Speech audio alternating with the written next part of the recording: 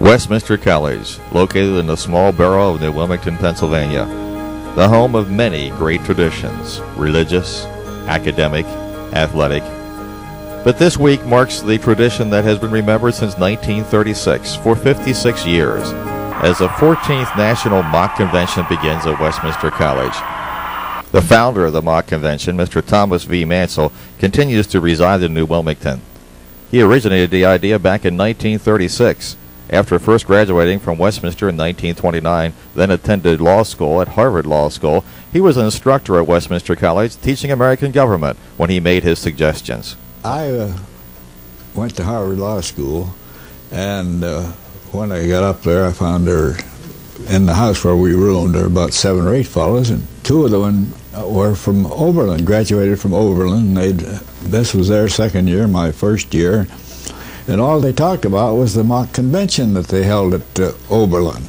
And what a good time they had, and some of the problems they had.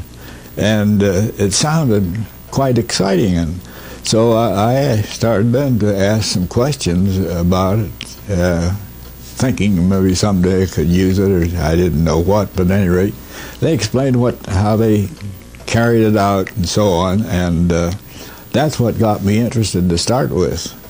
And then when I came back here and they wanted me to teach history or government, why that idea along about 1936 came to me. Why don't we try that? I think I talked or corresponded with one of my roommates from Oberlin to get some more details. And so I suggested to students that it sounded very exciting the way the Oberlin people had done it. Would they like to try it? I'm an old 77 gymnasium on the Westminster College campus, best known for 77 consecutive home victories for the Westminster Titan basketball team.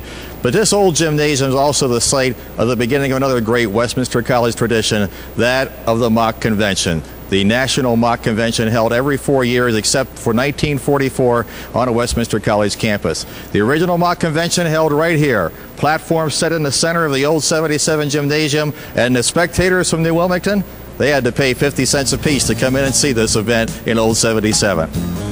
The look of the convention has changed, but the enthusiasm for the convention once it begins has not. Those who were skeptical about the thing are usually the most enthusiastic when they participate and find that they're doing the real thing. They're voting for actual people, and this convention could count for something.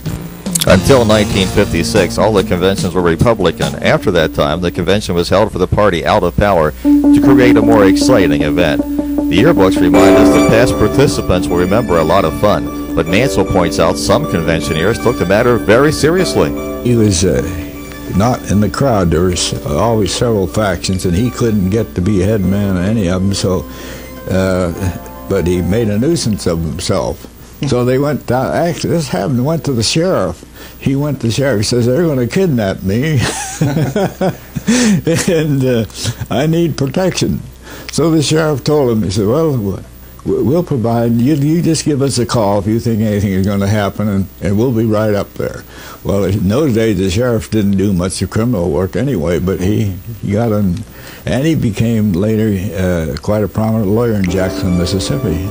In the 1950s, the convention moved to Memorial Fieldhouse, its present location, just in time to vote for Dwight D. Eisenhower as the Republican nominee. Regardless of location, the benefits remained the same. I think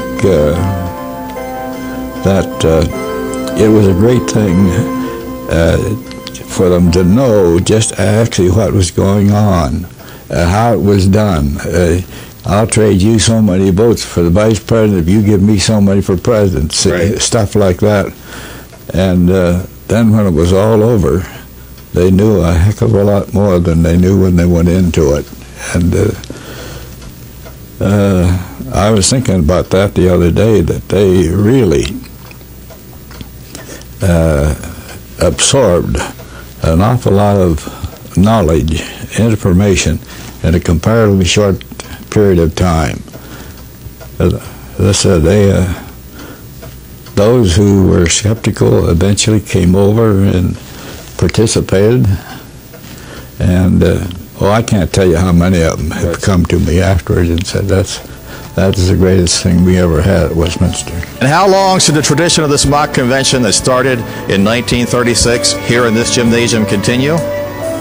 As long as they have a substantial number of the students that are willing to participate and spend their money on it, then I think they ought to do it, because it's a learning process